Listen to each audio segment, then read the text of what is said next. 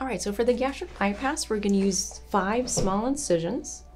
You're going to be completely out under general anesthesia for the whole thing. And what we're going to do is we're going to change the way food flows through from the stomach into the intestine. First, we're going to make a little pouch. That's a small mini stomach, if you will. Then we're going to go down and we're going to separate the intestine, and we're going to bring one end up to the pouch, and then the other end connects to itself, as you'll see in a second. So this is now the new connection between the pouch and the intestine, and that goes down.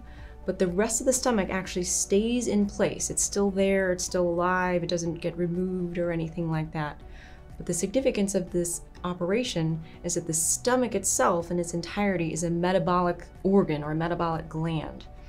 And the problem, or sort of the disease of obesity, is that the metabolic gland is telling your body to be at a certain set point where you're stuck at. And so that's why people can't lose weight, because the metabolic organ is telling the body the wrong weight. So in order to reset the thermostat settings, we're going to make the stomach very small, and that becomes the metabolically active part of the stomach, and the rest of it just goes dormant. As we continue the operation, we're going to connect the intestine to itself here. The food and fluid is going to come in where the blue is, and the green is collecting any bile or pancreatic secretions or anything draining out of the stomach, including acid, and it's going to put it downstream.